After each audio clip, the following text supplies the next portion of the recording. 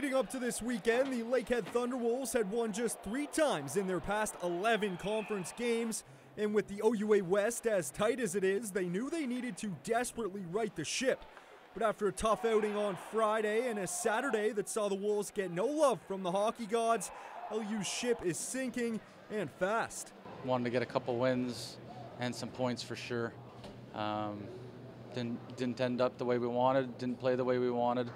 So we're in obviously a lot tougher spot, but get back to work this week, 6 games remaining. 6 games and a possible 12 points up for grabs for the Wolves, who currently find themselves in one of the tightest divisions in all of U Sports.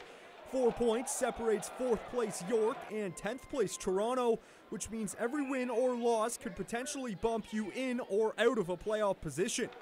The Wolves haven't missed the postseason since 2016 and are ready to tackle the now added pressure of potentially missing them head on.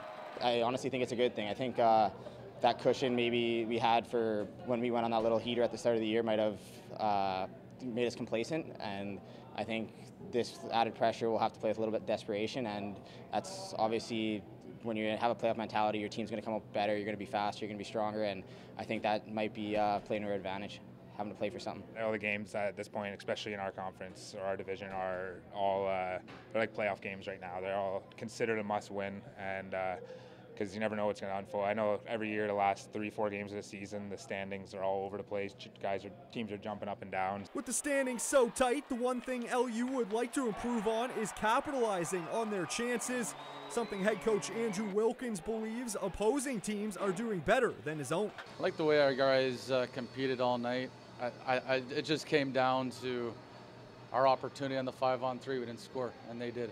We break down and just a little mental error, and it always just seems to end up the back of our net. I don't know if it's bounces or what, but we just gotta limit those breakdowns to nothing. Up next for the Thunderwolves is a 2-game set with Brock on the road in Niagara. The Badgers currently sit atop the OUA West with 32 points. Head coach Andrew Wilkins has one message for his team going in. Yeah, we got to get to work. Shane Pasquino, TBT Sports.